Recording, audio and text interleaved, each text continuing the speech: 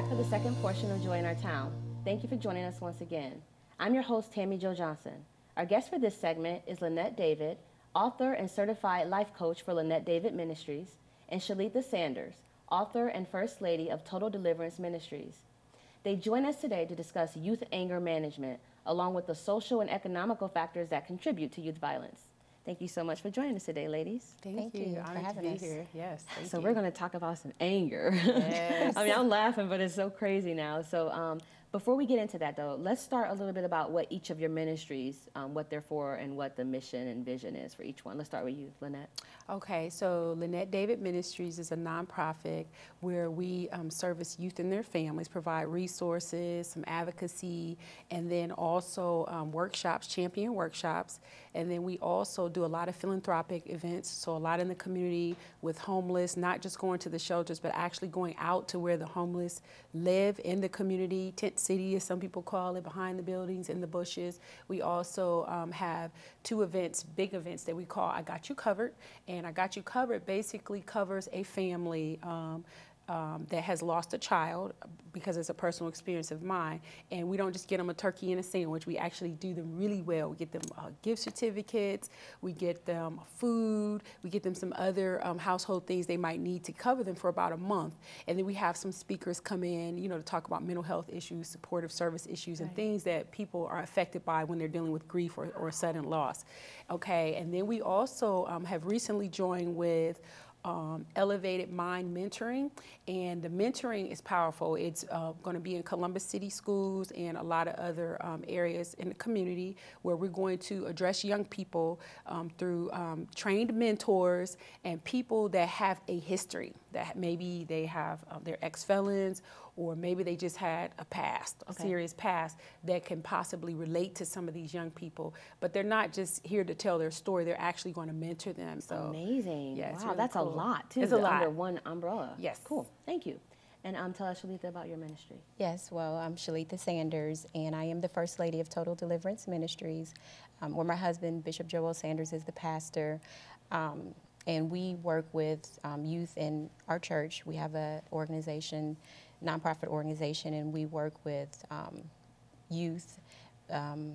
A particular organization that we have is called Boys to Men, where we work with our youth from ages 5 to 17. They meet monthly, they do activities in the church, and they also do activities in the community.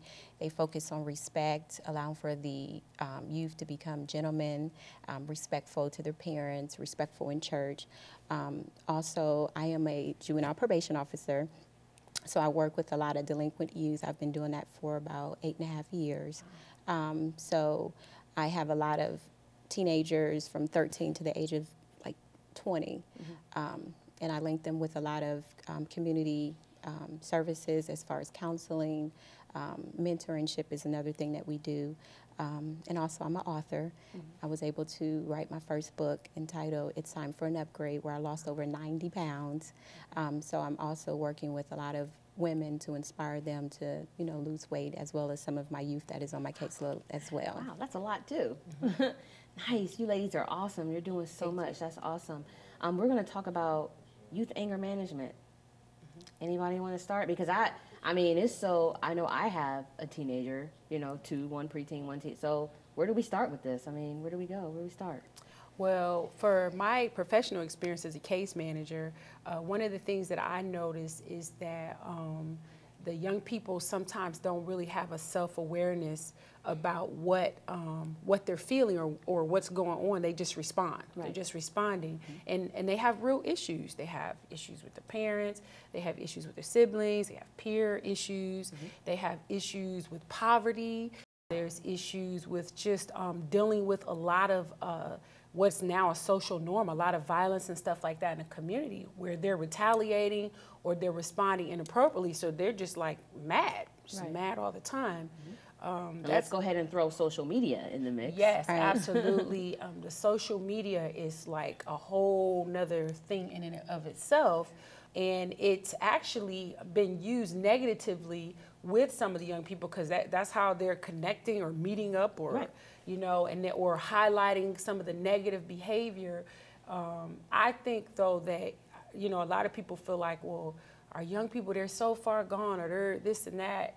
I think that we can still reach them. I believe that with relationship and really staying consistent with them, that we can make the impact that we need to. We may not be able to save 100% of the young people. You know, we like to aim for 100, but I do believe wholeheartedly that with consistency and relationship that we can definitely reach these young people and help get them back on track from some of these detours that they're facing in their young life. So would you agree with me that anger is pretty much a distraction? It's definitely a distraction because it's not managed. It's just an emotion that's like out of control for some of them. Right. And they don't, and a lot of times, and what people fail to understand is that there is biology behind what a child can handle mentally and what they cannot.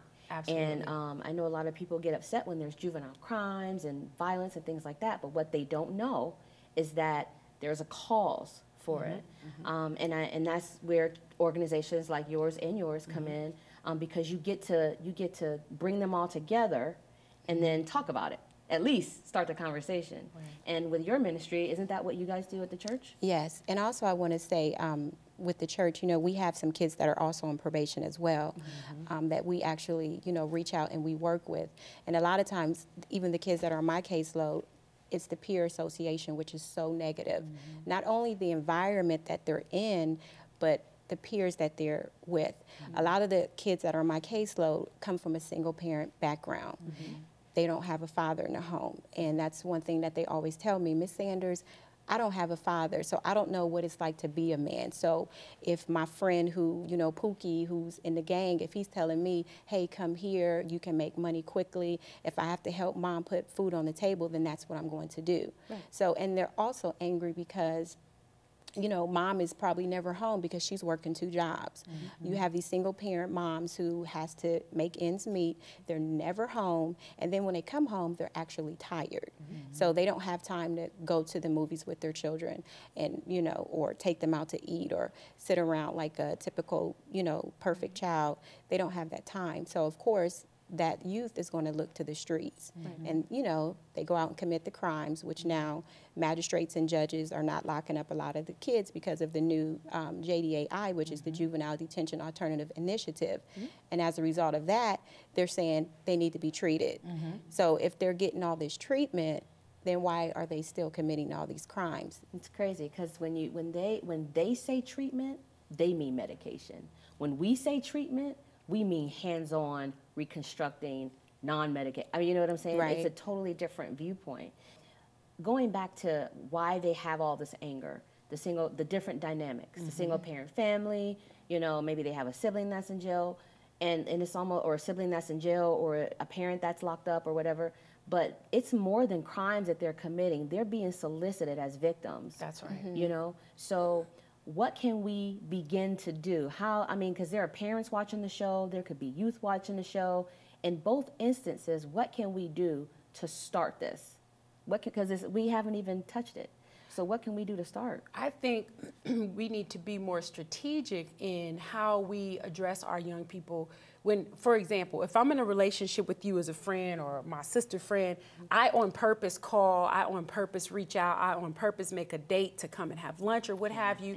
I think that our young people need us to purposely include them in our daily lives, and not just because of a birthday or once a month on Sunday if I'm in the faith-based community, or, you know, because I have to, you know, because I said hello. The same way that I purposely engage and relate to those outside when I get to work, good morning, you know, I should be doing the same thing with the youth that are in my world. If it's my children, my nieces, nephews, or even in the community, I notice that sometimes because our young people don't look like us, people treat them like a bad cough. You know, they turn their head every time, you know, you cover your mouth. Every time you see a young person, you turn your head. I'm like, look them in the face and say hello. Or, you know, we have all this technology, text message them, even if they don't respond. I was telling a father, you're not doing this for you. You're doing this for them. You're the parent, you're the adult. So even if they don't respond immediately, reach out to them anyway. Good morning, have a good day. You know what I mean? Things like that. So relating Get on to their them, nerves. you know what I mean? And be consistent. If we're consistent,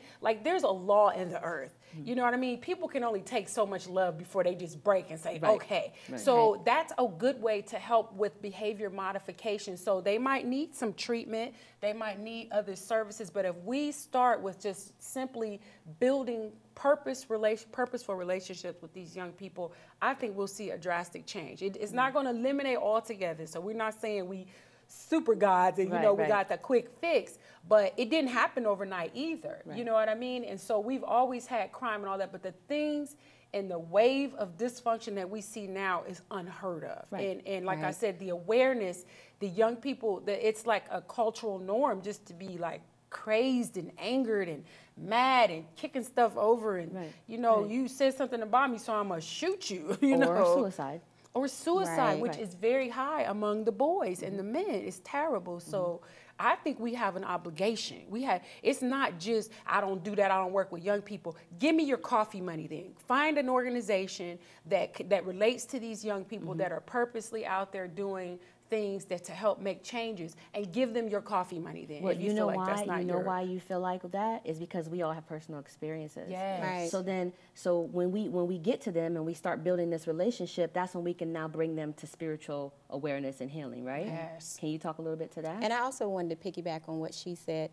We need to stop stigmatizing our children. Stop blaming them for every little thing. Stop saying you're the worstest child, or you're bad, or you know, stop. Let them have a voice. And that's the thing that I, even in the church, when with the youth group, the Boys to Men, they speak out and they talk about different things. They talk about how their mother or their father does not spend time with them. And I think that's very important, that time with those children, even if they have counseling. Mom, she needs to go with them, or dad needs to go with them. Don't just send the child, like the child is the only one with that issue. Sometimes the parents have issues too. That's right. Sometimes. That's right. A lot of times. Right. We can just start at the dinner table, really. Right, absolutely. Yeah. Which with dinner. We start there, right? Yes. So, I mean, so there's youth out there. They're watching too. Where can they get in touch with organizations like the two of yours? How do they, because you know, they're on their mobile phone. So is there a website? Is there a Twitter account? Is there Facebook? How do they get in touch with organizations like that where they can reach out? Well, I'm on all of the social medias. Good job. At Lynette David, Facebook, Instagram, and Twitter. And I have a Snapchat that I'm learning how to navigate through, y'all. So young people, I do not reveal anything about you to anybody else if you choose to friend me. So please, and also there's a website, www.lynettedavid.com. And also my phone number, the ministry phone line, 310-497-6476. But if you add me on one of the social medias, you'll get all that. And I promise you'll be inspired. I'll engage you. I'll keep up with you. I don't have a marketing person or somebody PR behind the scenes. I'll reach out to you if one of the young people reach out and get them reconnected to some services. And what about you? Yes, well, Total Deliverance Ministries on all the social media, as well as Shaletha Sanders. My personal number is 614-407-6689, and I can be reached there, and I'll, like she said, talk to whomever is in need of any type of help or any type of counseling. Awesome. I know it seems like it's crazy, but we're out of time. But thank you guys so much for being here with us today. We really appreciate you being here. Thank you for having me. Thank it was you. a pleasure. That's our program. Thank you so much for watching. You can also check us out on Facebook at WSFJ-TV51. Join us again next week at the same time for Joy in Our Town.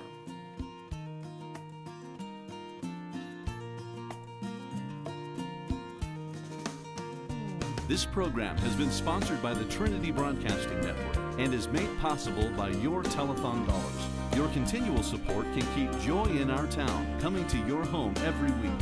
Write to Joy in Our Town, 7790 North Central Drive, Lewis Center, Ohio, 43035.